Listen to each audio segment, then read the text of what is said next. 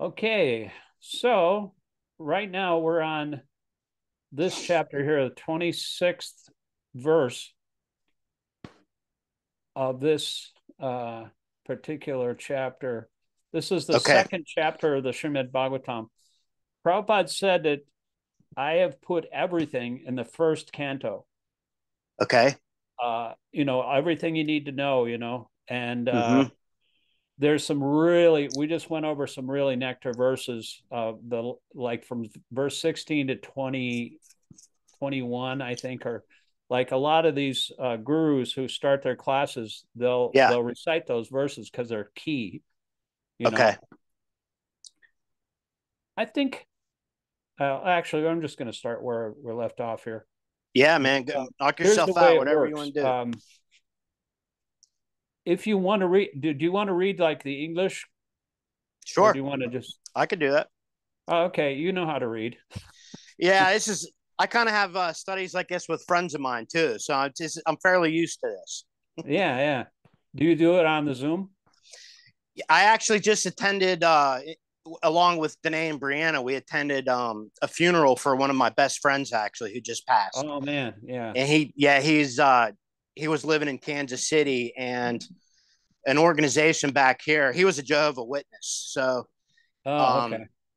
and one of his good friends is also a mutual friend. So he had a Zoom memorial for him, and it was really well done. I was really pleased because the Zoom gave us the ability to be there in spirit, Yeah, yeah, and yeah, for so sure. I mean, I'll tell you that if you use technology the right way, I mean, a lot of good things can come of Yeah, it. it's like, when that old lady used to be on Golden Girls, Which one?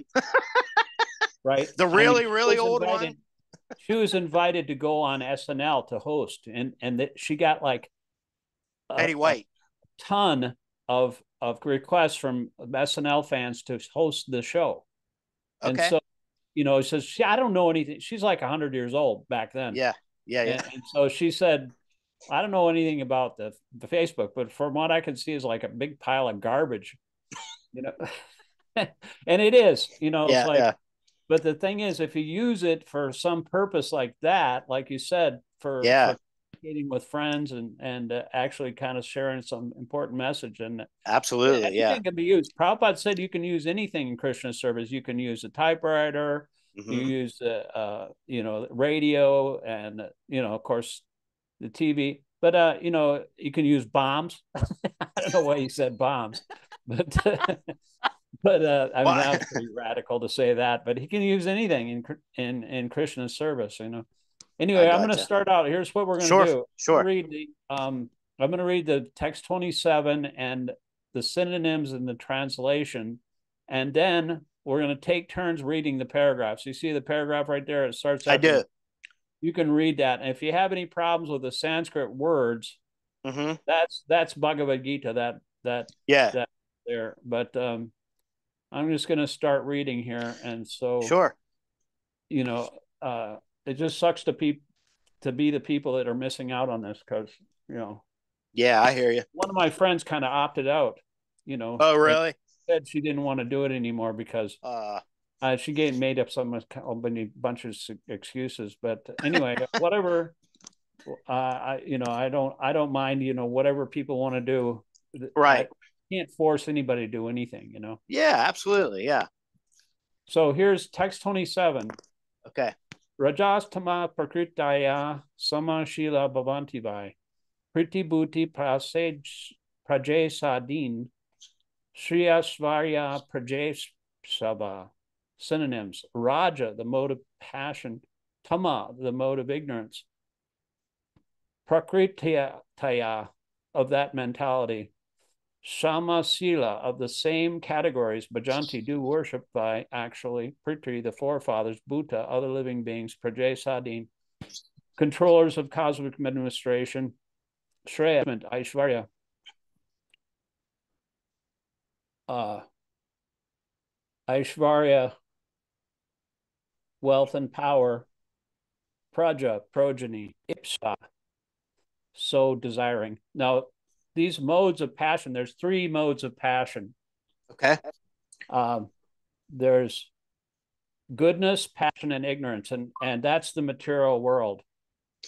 That's the material world. Goodness, passion, and ignorance, right? They're like the material nature, and the people in the mode of passion are a little more philosophical. They see everyone as pretty much the same.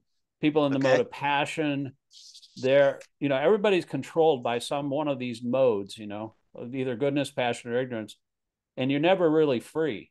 Prabhupada used to say, if you think you're free, you're fool number one, because you're either controlled by the material energy, the modes of goodness, passion, or ignorance, or you're controlled by the spiritual end. Okay.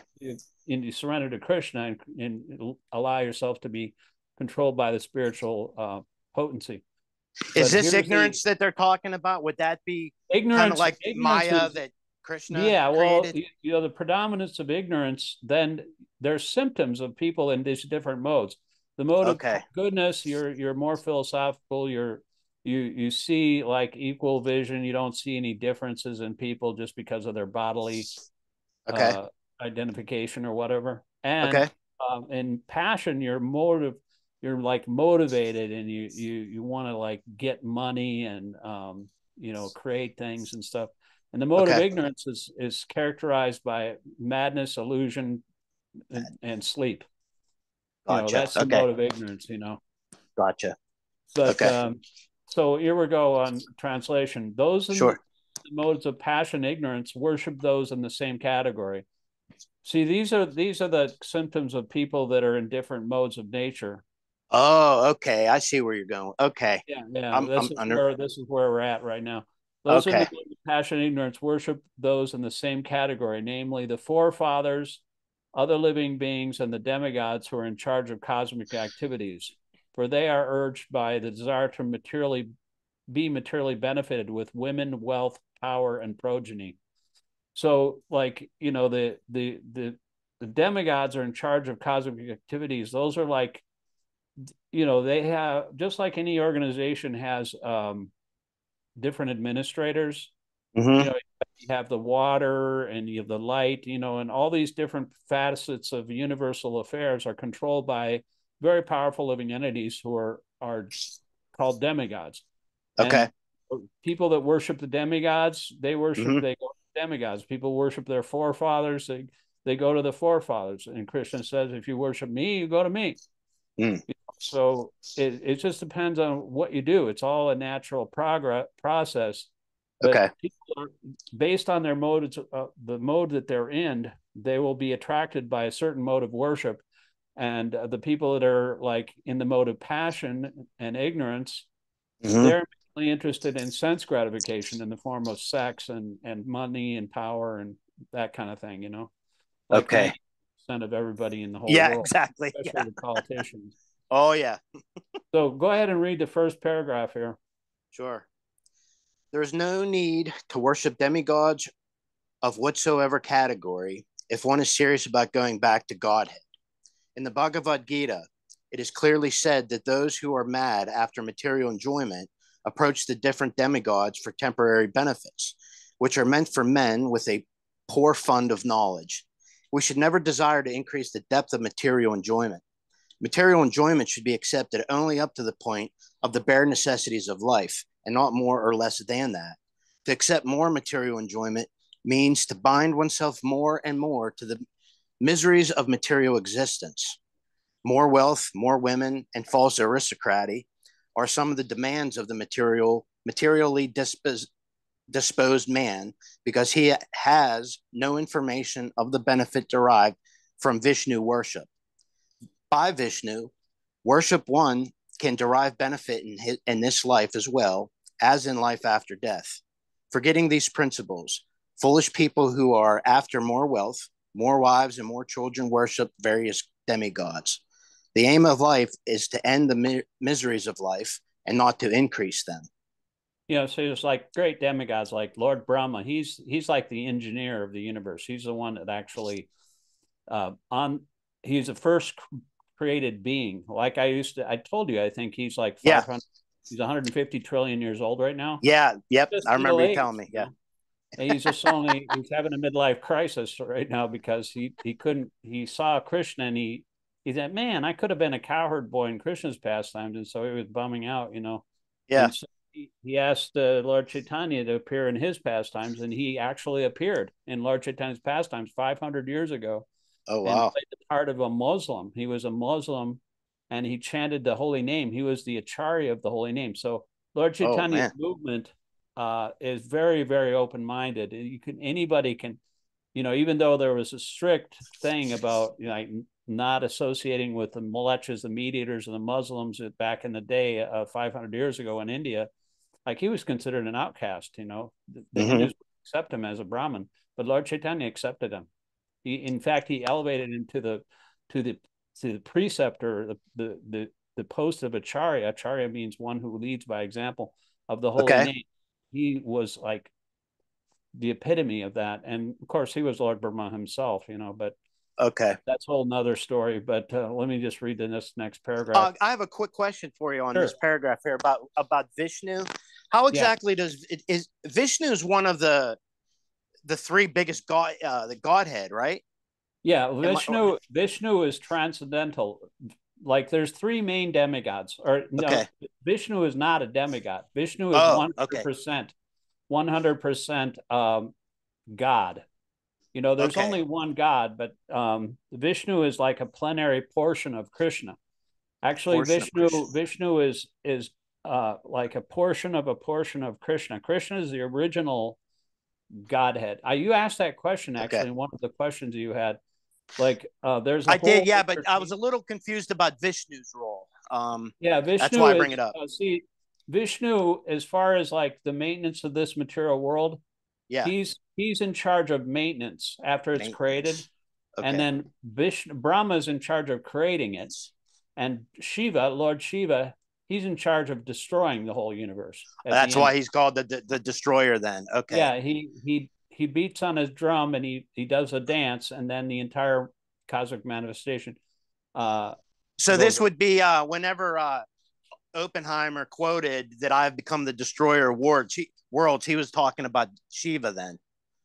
Well, that was actually a quote from the Gita. It was actually misquoted because Krishna says, "Time I am destroyer of worlds." Oh. But so that was a misquote. Like a misdefinition, but okay. I mean, you know, I mean, time is the killer of everything, and so Krishna is time. So, but that actually is a quote from the Gita, but he misquoted it. It's misquoted interpretation of that work. Okay, but, you know, I'm glad you told me that. Yeah, that's a very popular movie. I was kind of interested in seeing it just because of that quote, you know? Yeah, I didn't see the movie. I was already familiar with Oppenheimer, though. I read a lot about that and Von Braun and all those guys and stuff. So my father actually worked on those things.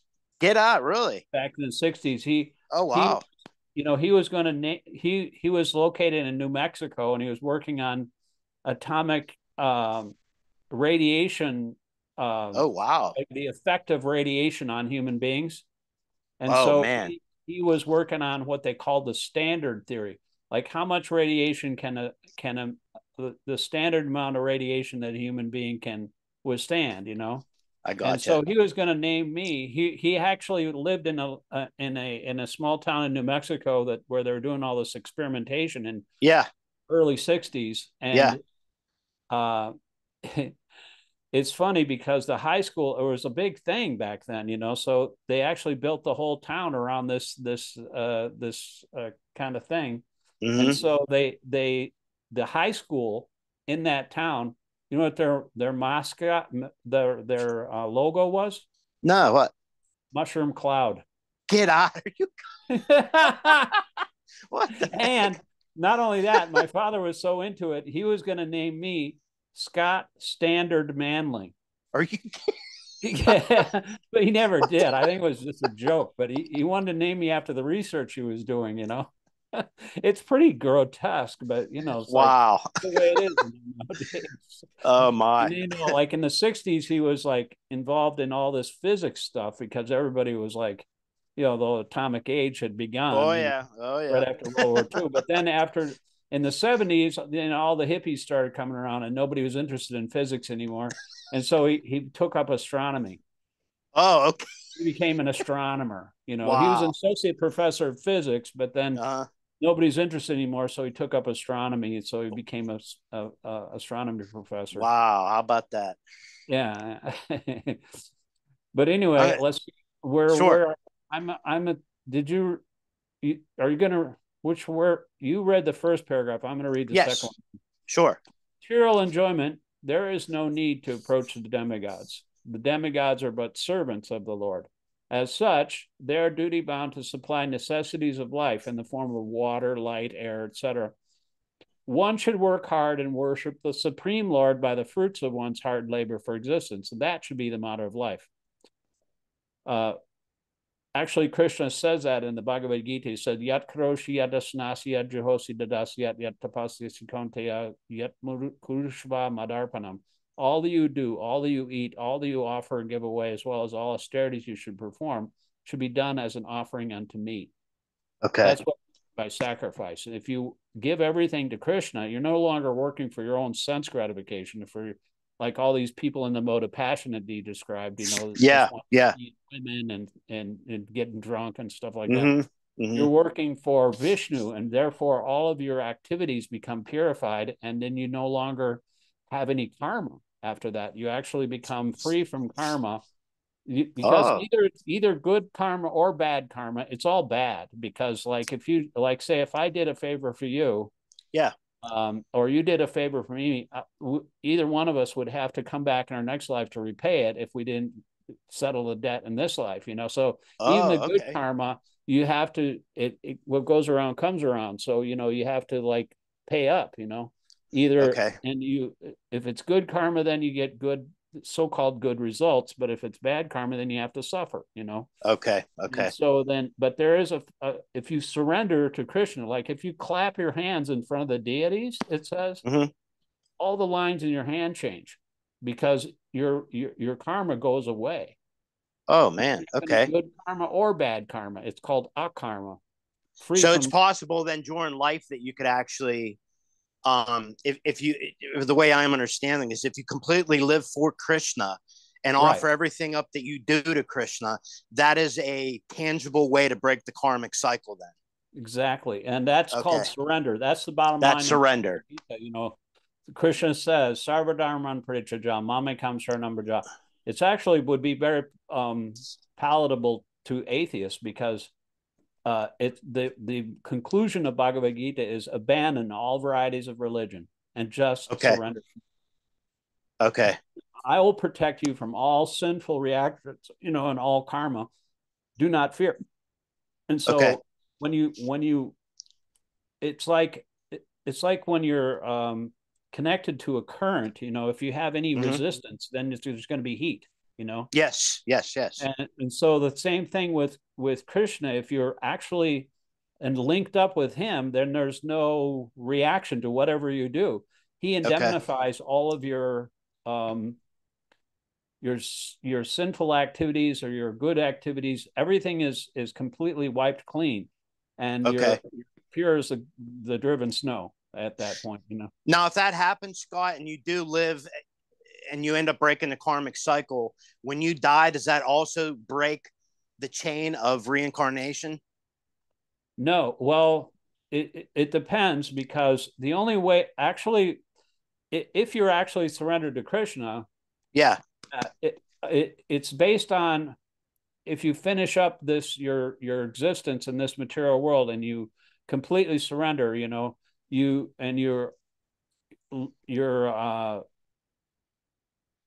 100% surrendered to Krishna, and then you think of him at the time of death. So there's a lot of different things that determine where your next birth is going to be. Oh, okay. Wait a minute. Let me, why am I not? There I am. Hey, there he is. But I didn't start the video. But anyway, what you do during your whole life is like a training, just it's a natural sequence, as the, whatever your desires are. Okay. that kind of like morphs into your being in your next life. Okay. You know? And so you work your entire life. Like if you like to sleep a lot, maybe you'll be a bear in your next life. Or I if you gotcha. Okay. if you actually do good deeds and you have good karma, maybe you'll go to a higher planet. But Okay. you can go up or down. It doesn't matter. You know, it depends on what you do in this life, and then, but it also depends on what your thoughts are at the time of death. Thoughts too. Krishna Okay. says, "One who knows my appearance and disappearance, will never take birth in this material world." And so, like, that is really powerful. If you understand who Krishna is, I mean, not very many people can do that. Everybody's like different people. Krishna says in the Gita that lots of different people are striving for self-realization, but hardly one knows who Krishna is. But if you know that, then you're actually liberated from the cycle of birth and death. But the thing is, a devotee doesn't even if he's liberated from birth and death, because he does the same thing, whether he's all he wants to do is be around devotees, because that's our key. That's our a link to Krishna. So we just, we want to be around devotees of God, because then we have a pathway, So when you say self-realization, then would that be akin to complete surrendering to Krishna and understanding then what his plan is for you? Yeah, exactly. With self-realization, see, the self, it's not like some artificial knowledge imposed upon by the outside. It's actually inside our heart, and Krishna is the soul of our souls. He's the Paramatma. He's the localized aspect of the Supreme, is in our heart. And so he knows he's accompanying us in all our different life bodies, and the individual soul is the Atma, but he's the Paramatma. But he also has his own crib up in the spiritual world, which is really nice. Okay, so your Atma, then, our bodies are going to decay and fall away, but our Atma remains the same. Our Atma continues. Yeah. It says in the Gita, it says, as the embodied soul, as the soul passes through this body from boyhood to youth to old age, the soul similarly passes into another body at death. The self-realized soul, in other words, the person that's been, it's become enlightened, he's not bewildered by such a change, because it's just a natural progression. Because these bodies are like, we're not the body, we're the soul inside the body. And everybody in the material world, unfortunately, that's one of the major problems with this material world, because we have these material bodies we wanted to enjoy separately from our original source, original personality of Godhead, our friend, our home in the spiritual world. We're kind of like trying to set up our own crib here, in the material world, to enjoy and to exploit the resources of material nature for our own aggrandizement.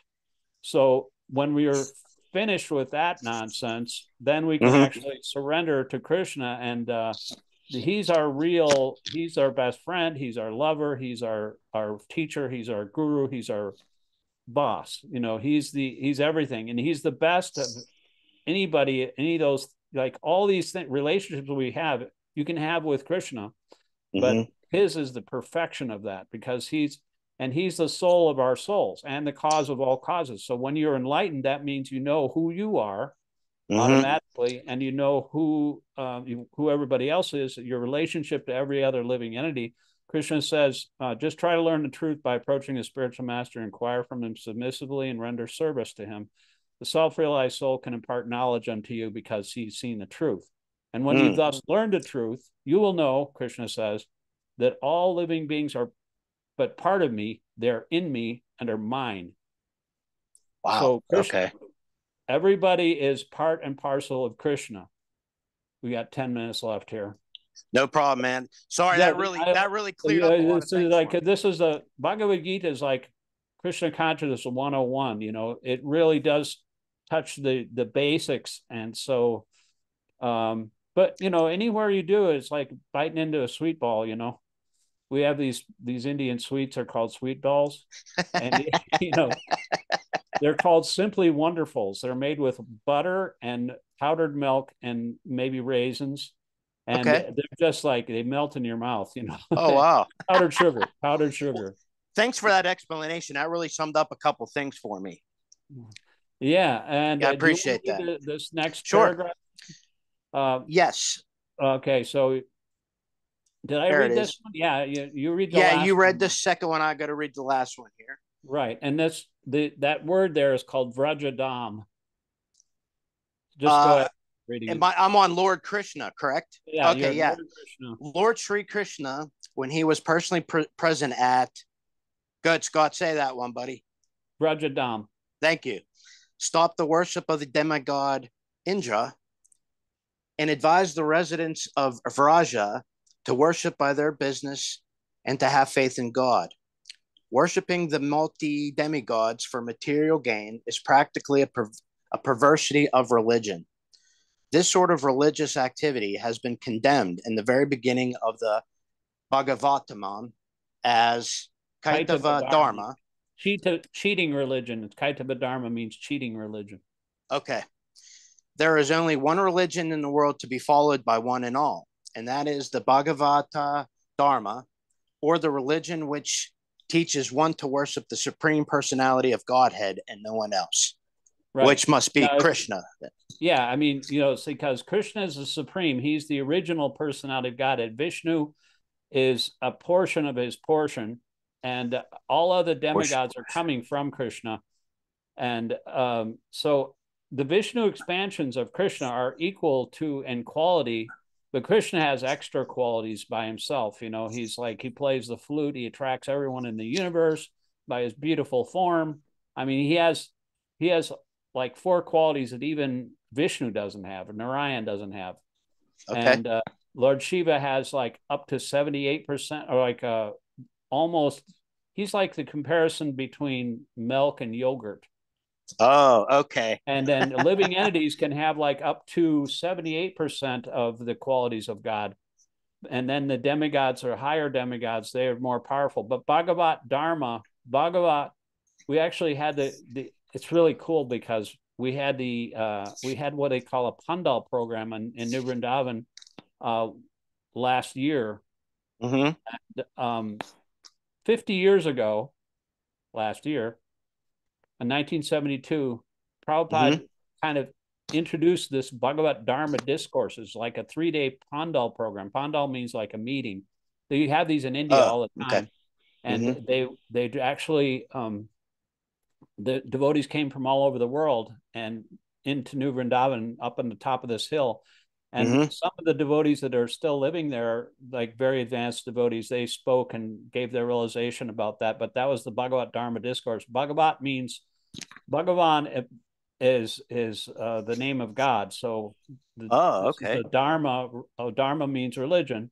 Yeah. And Bhagavat can mean the person Bhagavat or Bhagavan, or the Bhagavat is like the Bhagavatam or the Bhagavad Gita, which is the scripture. So, but that is, so you got the teacher, you got the Bhagavan himself, and you got the scripture that's representing. And that's the triangle of truth. The way you understand truth is you have to check all these 3 things. You got to check each box, Okay. It's Guru, Sadhu, and Shastra. Guru means the teacher, the spiritual preceptor. Like everybody should have a guru. Yeah. And then Sadhu means like the holy person. And then the scripture is like, so what we're reading now. The material. This particular book is spoken about Krishna. The Bhagavad Gita was spoken by Krishna. So that's Scott, how does that differ from Sanatana Dharma? Sanatan Dharma. Sanatan means eternal. Eternal. Sanatan is a Sanskrit word which means the eternal religion.